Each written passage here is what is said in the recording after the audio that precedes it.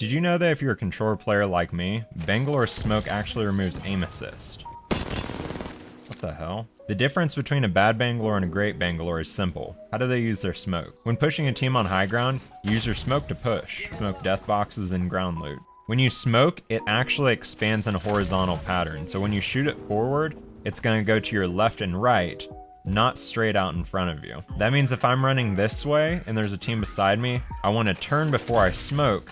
Sometimes in the middle of a fight, I'll purposely poke out to draw some fire from the enemy just to get that speed boost and use it to flank around the other way or to back up to my team. Combine her ultimate with either Octane's jump pad or Horizon's lift. Throw down the ultimate, smoke the team on high ground, and then time it out about 3 to 4 seconds after the airstrike lands and push that team off easily. And if they decide to stand and take it, you're immediately on top of them and they're going to be stunned for the next few seconds and it's an easy cleanup.